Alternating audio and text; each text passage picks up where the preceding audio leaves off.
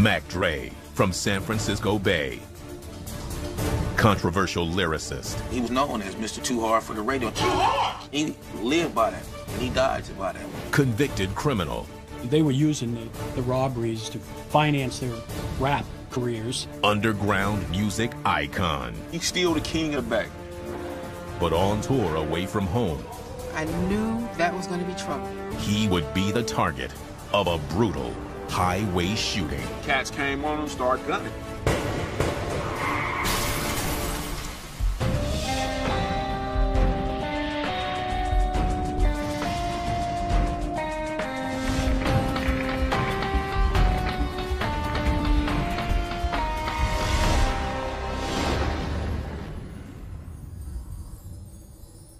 By 2004, rapper Mac Dre had become a Bay Area hip-hop pioneer and a local hero on the verge of blowing up on the national stage. I would definitely say probably the most famous unsigned artist the Bay Area ever had. People would make copies of a CD or a cassette and literally sell them from their cars, sell them on the street. And you could become a quote-unquote star and never have to leave your neighborhood. Get stupid is what we do good. Go try the whip while we dancing on the hood. I'm amped, feeling good. I'm hyped in a bitch face with the thin space. While out on tour, Mac Dre found himself on the wrong side of a gun barrel.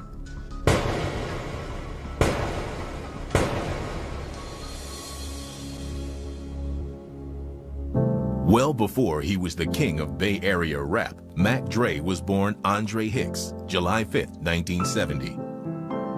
He was a handful, just like his mother. And I think early on, he knew exactly who he was and what he wanted to do.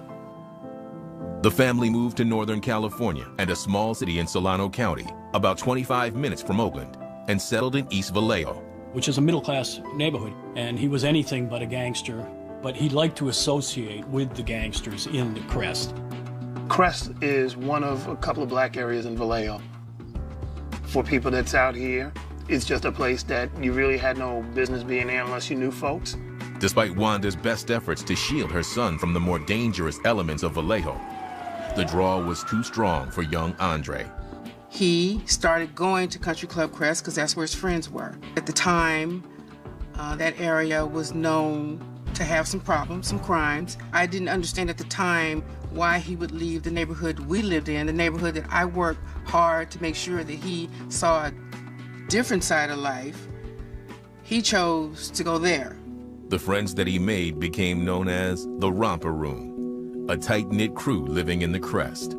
My partner Jamie 08 gave us the name. He'll be across the street and see us all hanging out. Look at them over there, the Romper Room. I see Coolio. Like he used to act like Miss Nancy from the Romper Room show. I see Coolio. I see Mac Dre. I see EB. I see Kilo. And so he saying these names. So we flipping him off. The name stuck.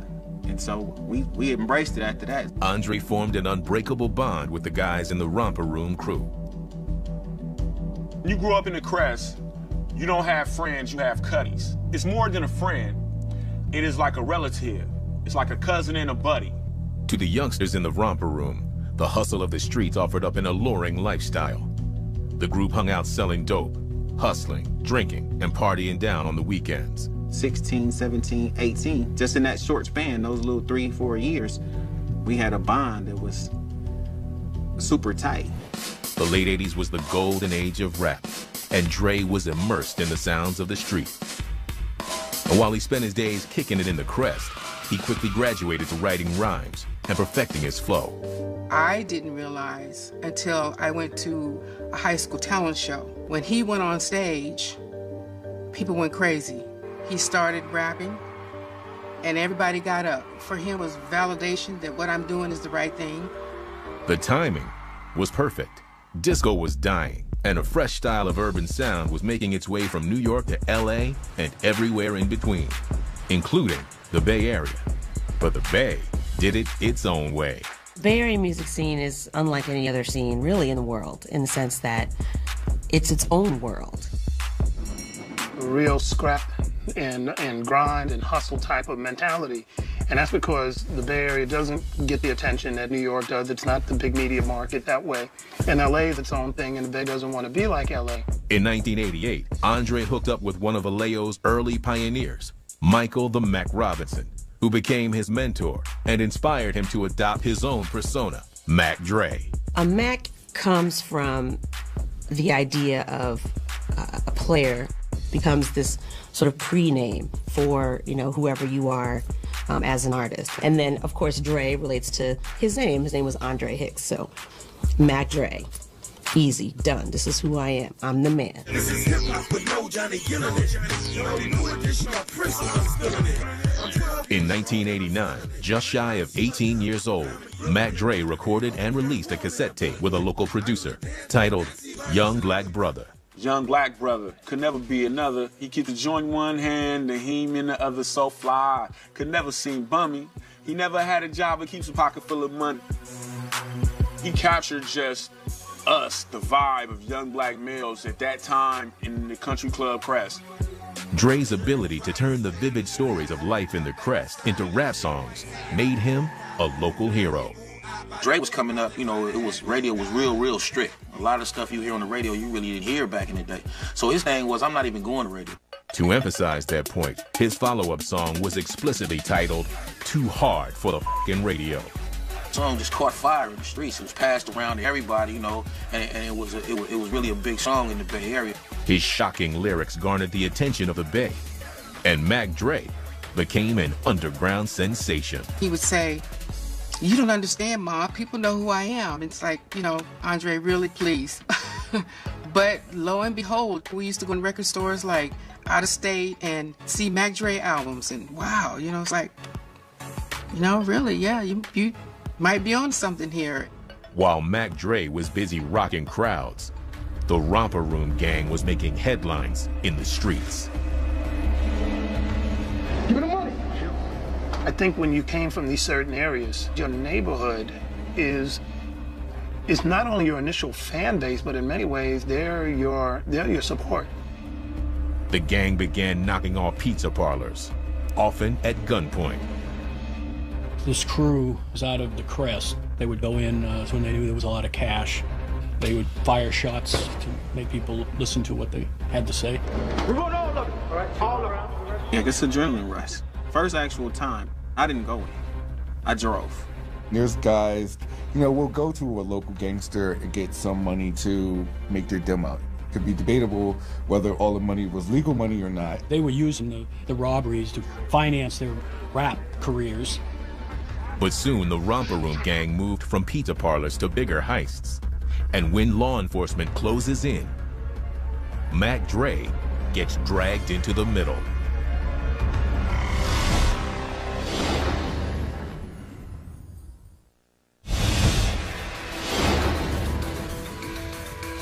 By the 1990s, San Francisco Bay Area rapper Mac Dre's fame was on the rise. But his association with the local robbers, known as the Romper Room gang, threatened to derail his career.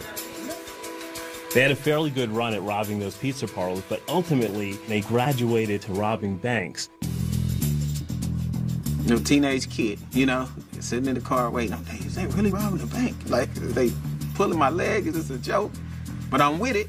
Whatever it is, if they for real, I'm with it too. Let's see if they for real. So once they come back with the money and say go, I'm gone. Like,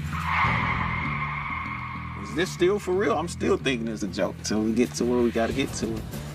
There's actual cash there.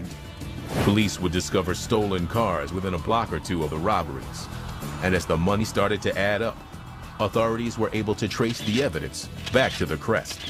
While there was no proof that Dre was directly involved, the association between Dre's record label, Romp Productions, and his many references to the Romper Room gang in his songs led them to suspect the money was being used to finance his music career.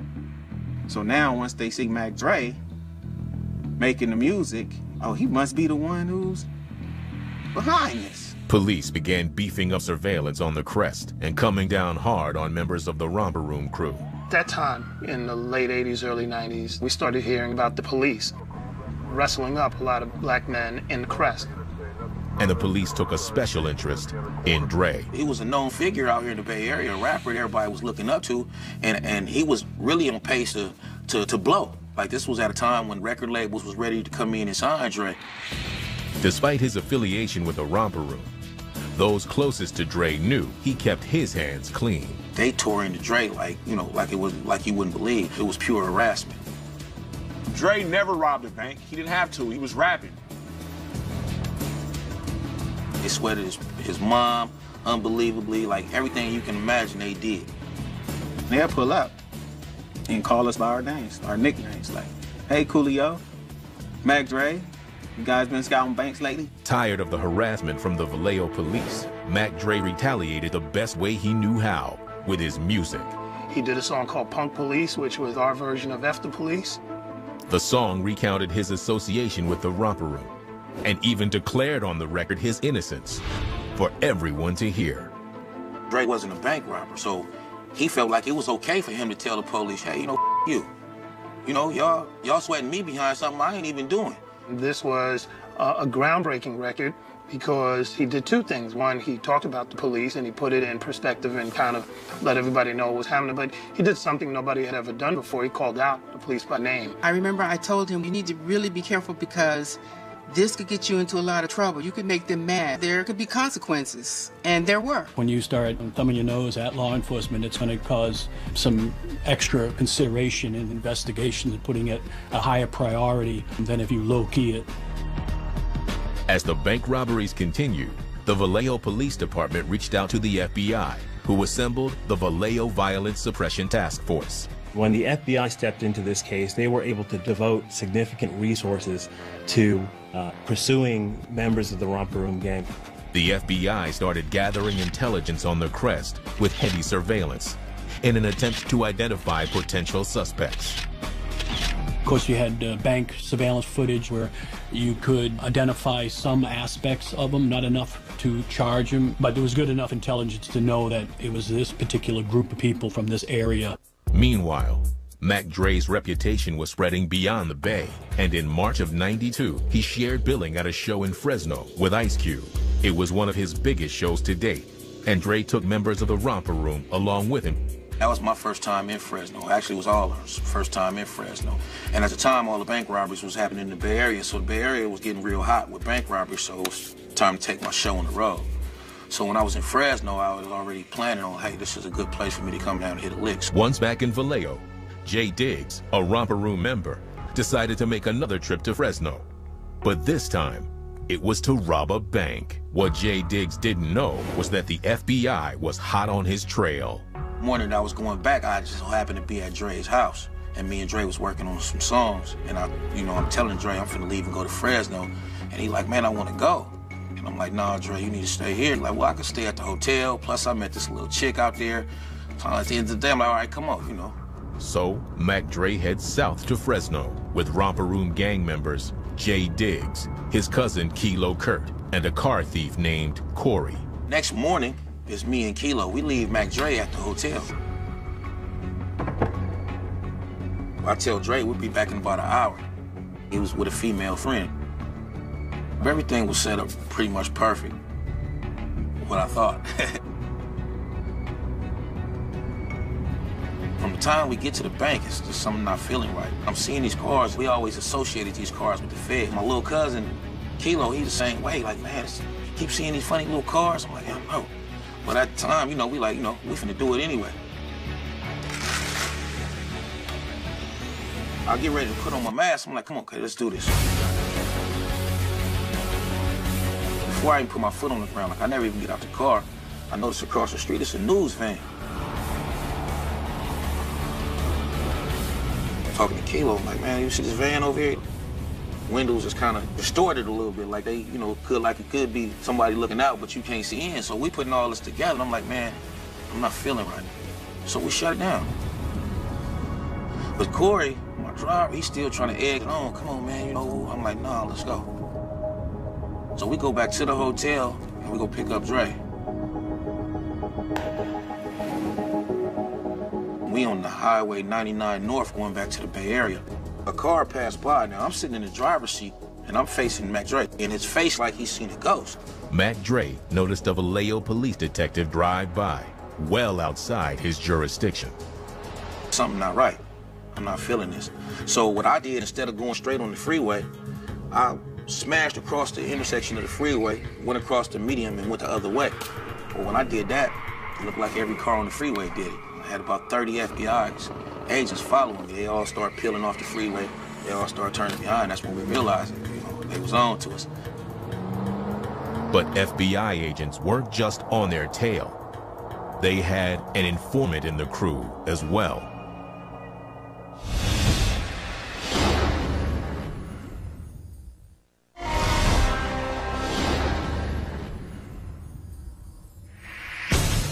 Mac Dre, San Francisco Bay Area's most notorious underground rapper, is leaving Fresno with his crew after an aborted bank robbery attempt.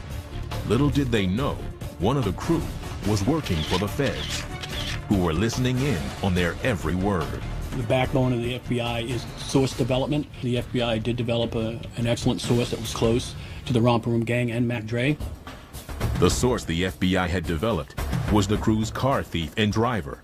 Corey, he's the rat. I thought he was a friend of mine. He told the police officers that I know the people that's behind the robberies. We've got good, hard intelligence on the people that were behind some of the bank robberies. On the way back from Fresno, the FBI swooped in and arrested Jamal Diggs, Kilo Kurt, and Mac Dre. And they arrest us, and they take us back to Fresno County Jail, and they charge us with conspiracy and attempted bank robbery. Conspiracy is the planning. Attempt, they said we took substantial enough steps to be called an attempt robbery. And to create a conspiracy, all you need is to have knowledge of the plan and in some way participate in the plan. If they even mention robbing a bank and Dre in the car, that's enough to give you a conspiracy because they feel, well, why you didn't call the police if you knew something was going to happen? I remember calling him and saying, this is what's on the news. Is it true? And I remember crying and I remember screaming on the phone, and he said to me, Mom, I swear that I had nothing to do with this. There was something in his tone, there was something in the way he said it.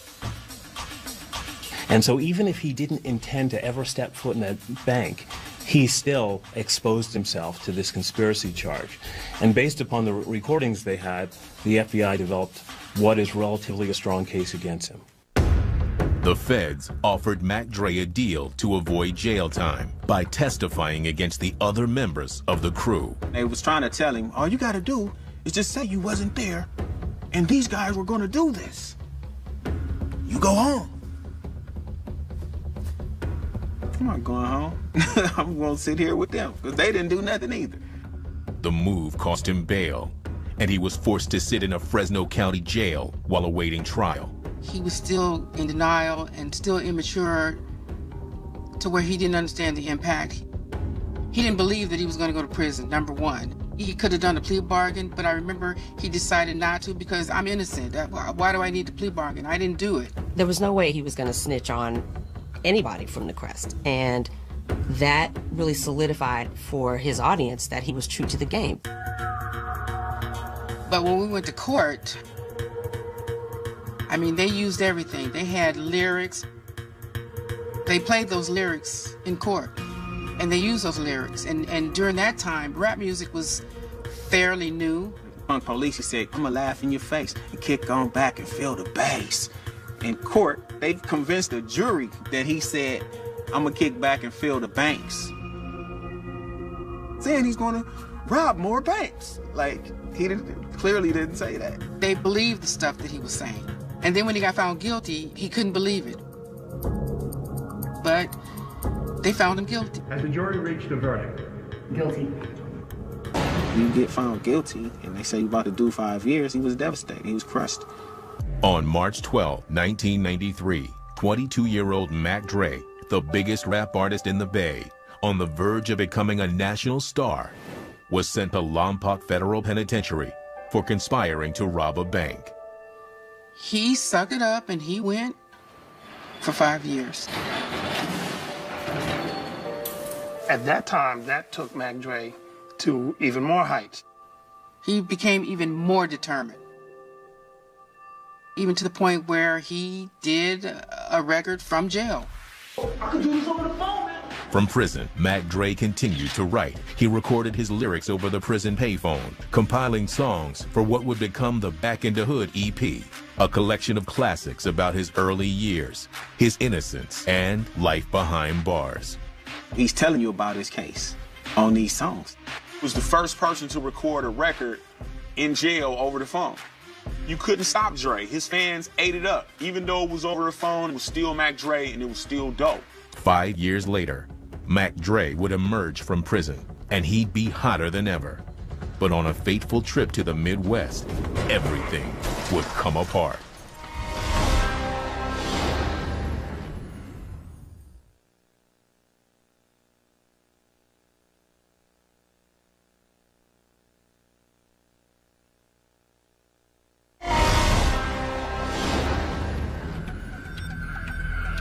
Even while locked up, Mac Dre had made an indelible mark on the world of rap, recording an entire album he would call Back in the Hood over the prison phone. On August 2nd, 1996, the 26-year-old rapper was released from prison and emerged a very different artist from the one who had been put away just 5 years earlier. Fuck the law won. I've been gone since 91. Did the time like a soldier, came out, and where some people might be jaded, he wasn't jaded. He had a sense of urgency about him, like he had to do it, you know, and he came back. And man, was bigger than when he left. He learned that this is a business, and he came out deciding that he was going to have his own label, and he was going to stay independent. Let me tell you why we call the thing stupid. Because when I dance, the chicks say, you stupid. In 1997, Dre founded Romp Records as a vehicle to showcase the best hip-hop the Bay had to offer. And he would not only be the owner, he was the label's marquee talent, and quickly got to work. Within that first couple of weeks, we was in the studio recording the Rompilation, which is one of the biggest selling independent Bay albums to this day. For us to come home and jump back into this music game and then become icons in this music and being looked up to, and now everybody is screaming our name in a different way, that's a beautiful feeling. The way he got embraced when he came back to the Bay Area, it was just like, you would have thought he was already a megastar. He embraced it like, let's go. After the Rompilation, Dre recorded music at a breakneck pace, and by 2000, with a strong following in the Bay, radio stations could no longer ignore the street icon. In 2001, he left Vallejo for Sacramento and began a run of productivity, releasing 10 solo albums in 6 years. Every day he was in the studio. Every day he would go to a studio, in 2 studios in Oakland, and go back to Sacramento and hit 2 other studios. When he wasn't working on his own music, he was doing guest appearances on other people's records. He had a vision about taking this independent label of his and helping others. He wanted everybody to have a little piece. You know, he wanted the guys that he thought were talented and, you know, nobody else might have believed in, to give these guys a chance. And I think that's where the respect comes from fans, because he talked about that. He was trying to add to that, to the legacy of what was Bay Area hip-hop. But rather than exploit his gangster image, Dre began to experiment with different styles, and he even helped pioneer a whole new movement known as hyphy. Doing what we want to, hanging out the sunroof, mentally ignorant. He was like no other person. Like, whatever he wanted to do, that's what he wanted to do. If he wanted to wear his hair out wild, if he wanted to wear his socks up to his knees, you know, but he was still a cool cat, and he really had a way with dealing with his fans. His lyrics changed from the negative, being in prison and what it was like, to having fun. Everywhere we go, it's a party, y'all. We gon' get it cracking like the Mardi Gras. The term hyphy would go on to represent a style of music and dance synonymous with Bay Area hip-hop, a combination of the words hyper and fly. Hyphy was to the Bay Area what crunk was to the South: gritty, fast-paced dance music associated with partying and having a good time. Hyphy comes out of primarily car culture in Oakland, and you had a sideshow, which was our word for cruising. And within that sideshow came very specific activities that people did with their cars, a lot of donuts and peeling, and this is going on. A word gets attached to a certain type of behavior, being rambunctious and kind of amped up and ready to, kick up dust, like we're hyphy, okay, and then a soundtrack gets attached to it. I'm amped, feeling good. I'm hyphy in a bitch face with the Diz face off of Nike. Hyphy is what we did and how we act. Hyphy is a feeling. When this whole hyphy movement started, he started dressing the way I dressed when he was younger. And now all of a sudden, because other people are asking him about what he's wearing, and they started to wear what he was wearing or wanting to, all of a sudden it became cool. Here's this guy who is now the leader of this whole new emergence of Bay Area rappers, and people was like, this is the new guy. And it's like, but he's not the new guy, that's Mac Dre. During this time, Dre also changed the name of his record label. Romp Records became Fizz Entertainment, a not-so-subtle reference to the controversial party drug, ecstasy. And that was just a little craze that was surfaced around Dre. One of the bigger records that, hit huge for Mac Dre after prison was Thiz Dance. Bounce to the beat till it start to hurt. Then I dust all the smirk off me shirt. Dip to the ground as I catch the bass. Then I wipe all the sweat off me face. And that was like an anthem because it was all about, the moves that he made when he was performing.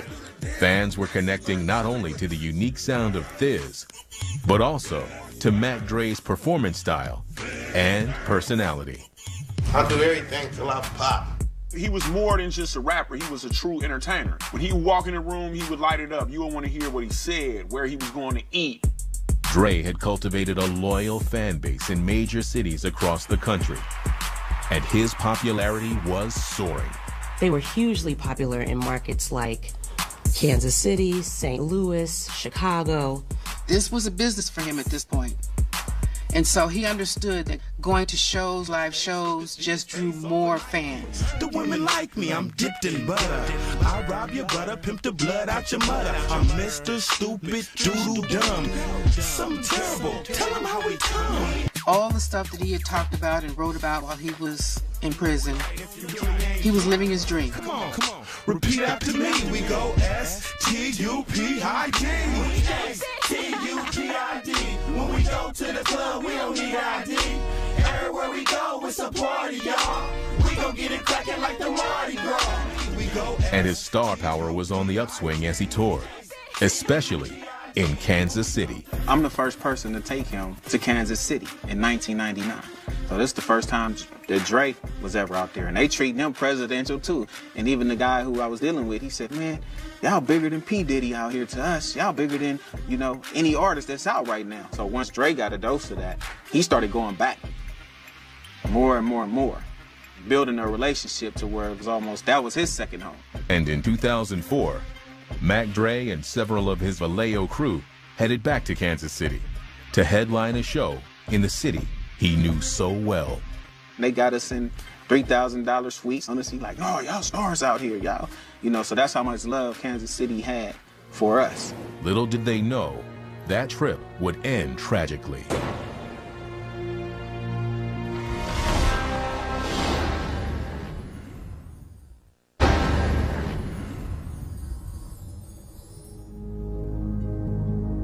In late October 2004, Bay Area rapper Mac Dre heads to Kansas City, where he enjoys a large Midwest fan base. Before we went to Kansas City, we was doing shows. We did Portland, we did Seattle. Kansas City was just another day. But for Dre, it was also a homecoming, as they headlined packed shows. Kansas City got a lot of love for us. They've been supporting us since the beginning. So we, going around, making our rounds, eating food. I remember doing the show, dope crowd, everybody loved us. Do the last show, I remember being in the limo. He like, man, we getting out first thing in the morning, So I'm like, cool. So we ain't going out tonight. So we all got out the car. My room is right across from his. Come back to my room. I'm laying down. I'm thinking like, you got a flight to catch in the morning. We out of here. But despite his best intentions to turn in early, Dre is still wound up from the night and decides to blow off steam at a local club. It's the early morning of November 1st, 2004. Mac Dre leaves the nightclub and is traveling north on Highway 71 near 85th Street with his driver, A dark-colored Infiniti pulled alongside of the van that Mac Dre was traveling in. Cats came on him, started gunning. Started gunning on the van. The driver lost control. Man, they shot Furl. But during the course of that, Mac Dre was ejected from the vehicle. The driver then leaves the van trying to get help, calls 911, and EMS responds. The first responders come immediately.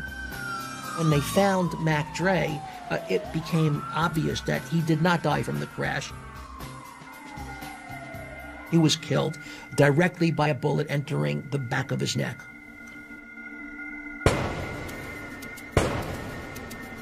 Mac Dre lies on an empty stretch of road on a Kansas night, while the rest of the Thiz crew is back at the hotel, resting for an early morning flight. And I get a call like 5 in the morning or something, man. He said the Cuddy got hit. I already knew who he was talking about. It was just like I was dreaming, man.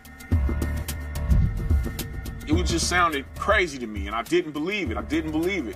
But I knew it was real. I couldn't believe it because it was just like, dude got stole from us. You know what I mean? He got stole from us. I got a call from my nephew that he had been shot.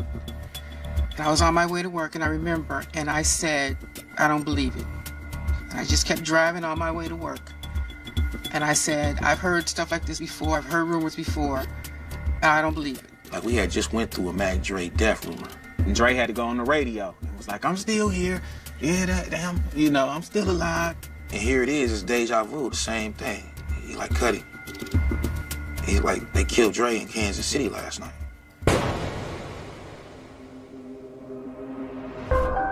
It's like a brick wall at first, and then once I sat down, it just hit me.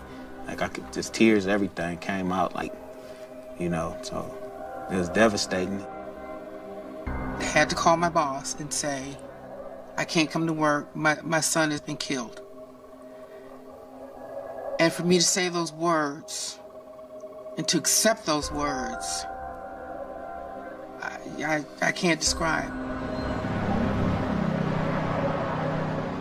They knew he was in that vehicle. They knew the direction he was traveling in. They were probably tailing him. And when the time was right, when nobody else was around, they sped up alongside and fired.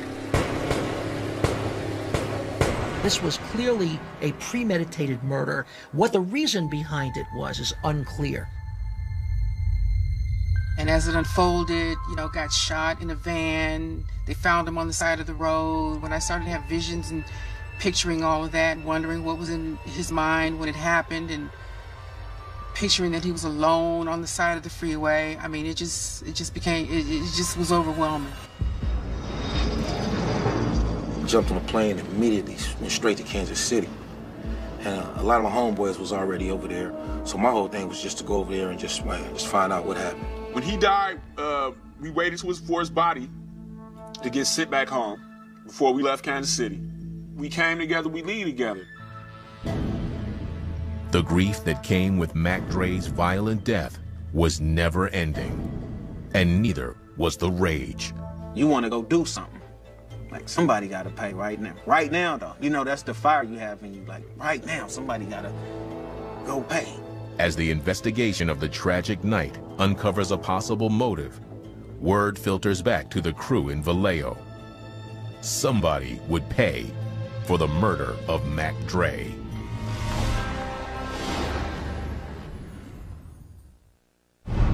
After the tragic loss of Bay Area underground rap legend Mac Dre, his friends, family, and fans demanded answers. Who gunned him down in the early hours of November 1st, 2004?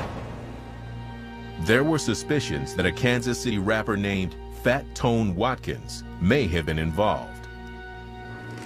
If Dre was the intended target, what motivation could there have been for Watkins to kill Mac Dre? The two had performed together at a recent concert. Investigators looked into an alleged altercation between their two camps. Police quickly cleared Watkins' name. Though Watkins reportedly enjoyed the attention, he would later deny any involvement in his track, "My Hood Betrayed Me." But not everyone was convinced that Watkins was innocent. Associates of Mac Dre came up with a plan to settle the score. On May 23, 2005, 7 months after Dre's killing, Fat Tone Watkins' body was found riddled with bullets, gunned down in a Las Vegas suburb.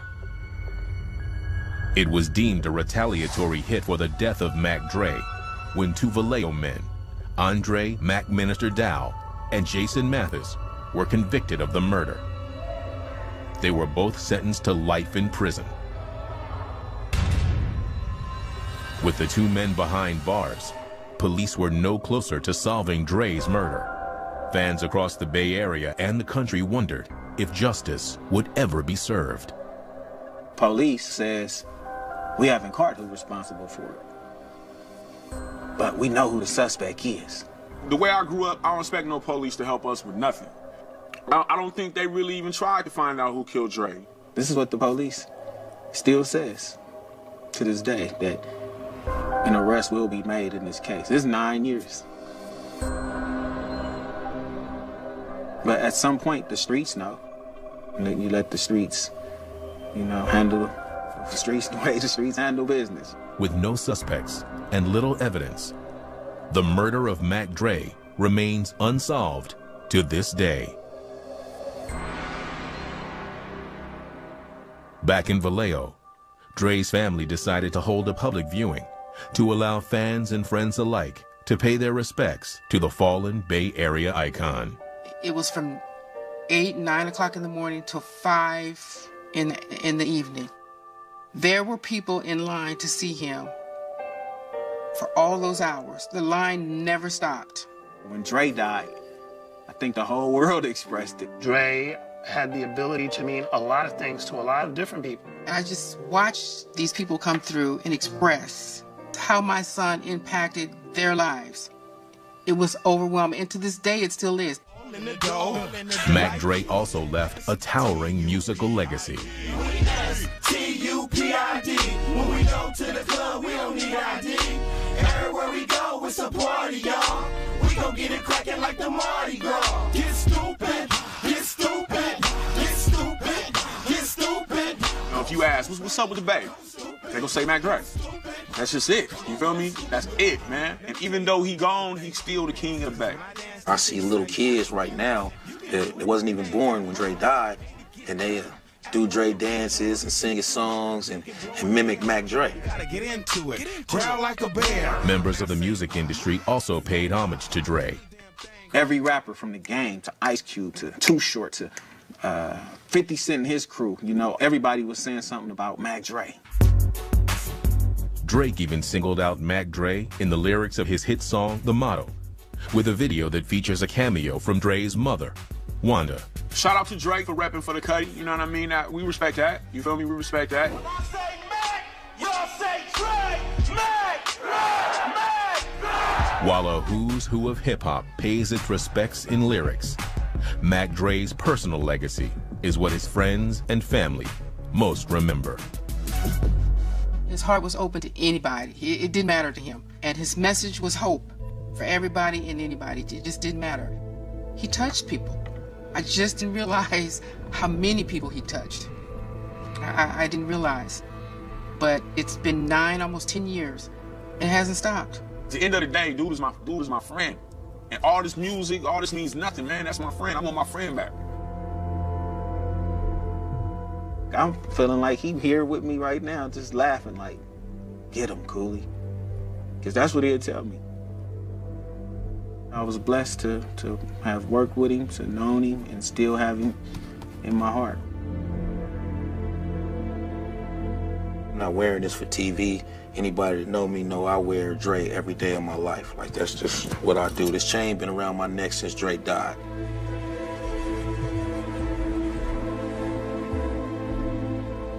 Dude will live forever, man, with his music and in the heart of all his fans.